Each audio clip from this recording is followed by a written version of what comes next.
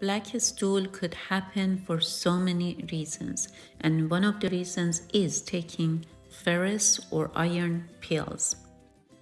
Yellow stool could happen for so many reasons as well, and one of them is malabsorption.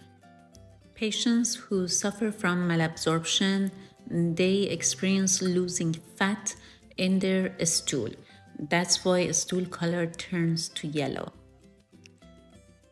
Malabsorption could lead to vitamin deficiency because there are certain vitamins that are fat soluble, for example, vitamin A, D, K, and E. These vitamins are essential for baby, so it should be concerning, especially during pregnancy.